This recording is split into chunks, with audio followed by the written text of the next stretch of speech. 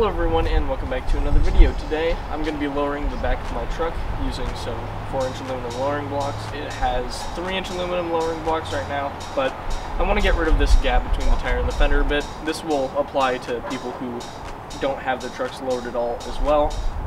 It's going to be the same process essentially, except you don't have to remove any blocks because you don't have them in there already. Let me show you the lowering blocks and then we can get the back up in the air so I can show you how it's done. Okay, so here we have our lowering block kit. It comes with 2 U-bolts per side, 1 lowering block per side, all of the hardware that you need, and the instructions to do the job.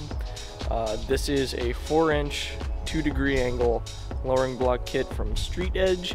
I'll leave a link in the description where you can buy this. It's a pretty cheap way to get your truck to be lowered. I have seen some people talk about how 3-inch blocks are as far as you can go, which is what I'm currently running. I don't really know what the truth is, but it shouldn't be an issue as long as you get angled blocks. Now that's so that you have your drive shaft pinion angle be correct, and it's especially important on the extended cab trucks. Now single cabs, not as important, just might as well have it. And as far as I could tell, most 4-inch blocks have the angle. This is what you want, 4-inch 2-degree angle blocks. So let's just go ahead and start installing it.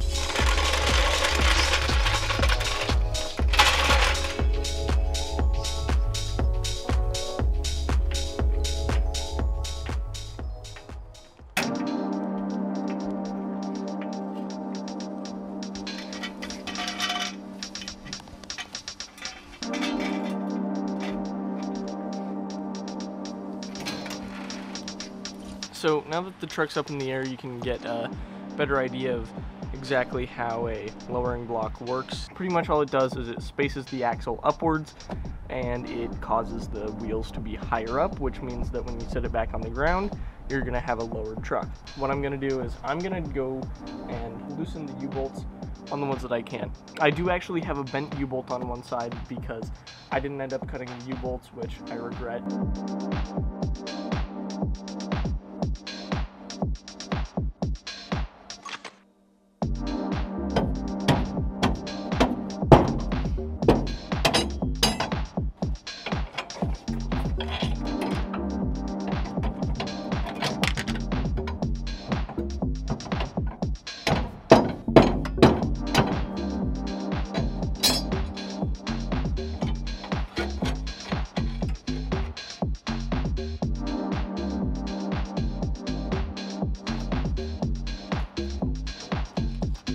Just a little note, when you're putting the blocks in, if you have angled blocks, you want the high side to be towards the back.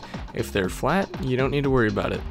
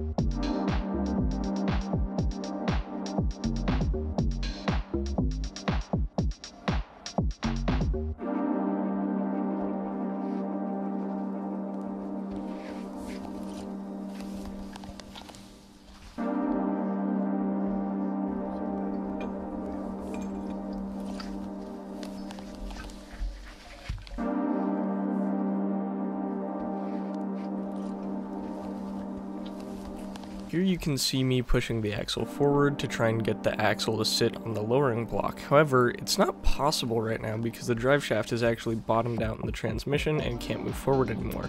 So we had to do a bit of finagling to actually get it to fit. And by finagling, I mean using a ratchet strap and a bottle jack to actually get it to go in place.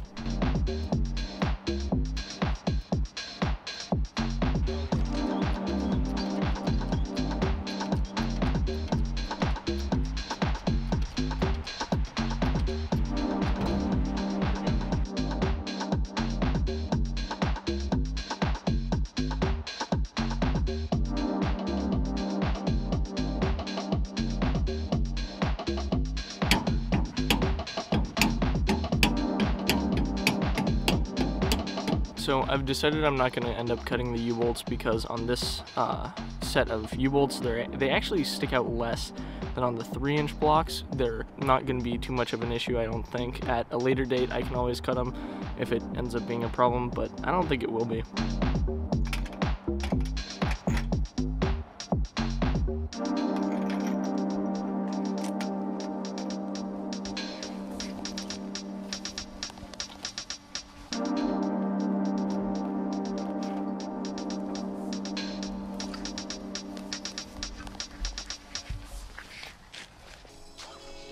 So it's been a bit since I actually lowered the truck onto the ground. It's been like a week or two.